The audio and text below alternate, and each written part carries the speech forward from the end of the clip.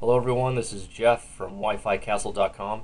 This quick video is going to explain how to set up MAC address access lists on a router.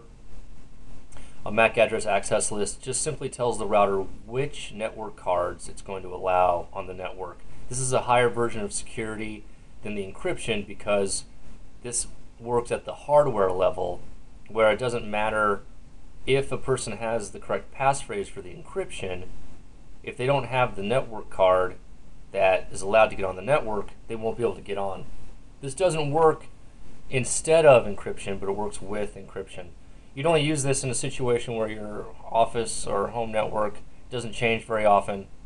You're not getting new computers. You know exactly what computers need to be on, so you just want to tell the router that only these specific computers need to be or are allowed to connect.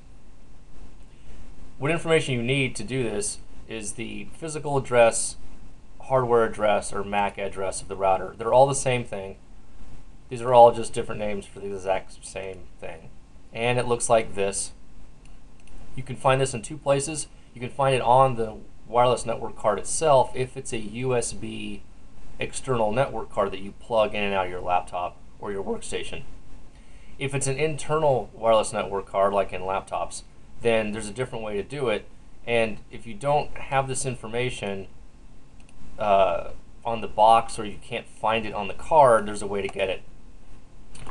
And this is how you gain the MAC address. This is a Windows 7 computer here. It has the same interface as Vista, pretty much. For XP, this doesn't change that much. So you go to Start, you hit Run. If you can't find Run, if it's not listed here, then it is in All Programs, Accessories, Run. Type in Command or CMD, hit OK. A command prompt comes up, and remember what we're trying to do here is find the MAC address or the physical address of the network cards that we're going to allow onto the router. The command here is ipconfig space -all. Once you've typed it in, hit enter. This gives you information on the network cards on your computer. What you're looking for is the wireless network adapter. I don't have one on this Windows 7 box since it's a virtual machine, but this is what you're looking for, except it'll say wireless here. And once you find your wireless card in this header, you're looking for the physical address. And here's the physical address right here. So once you have all the physical addresses, then you want to add them to the router. In this case, it's a Netgear. We go down to Advanced Wireless Settings right here, and here's the option: Wireless Card Access List. So we're going to set it up. This is an example. Here's a PC name. Here's the MAC address. So we're going to add one, and we'll call it Jeff PC, and then the MAC address.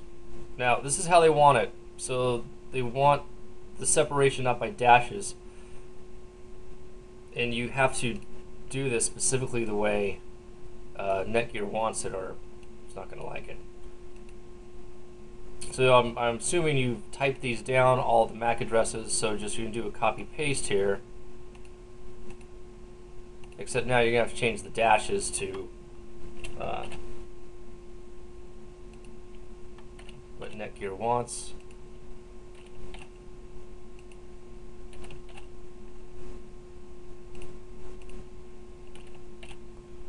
Okay, so that looks pretty close.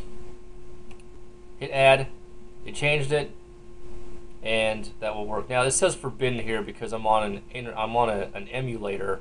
This isn't actually a live router. This is just showing you what to do. So when you do this on your router, you're not going to get this. So again, it's wireless settings, set up the access list, hit add, put in the name and the MAC address. Now once you've done that, only the MAC addresses listed here will be able to get on. For more information, go to WiFiCastle.com.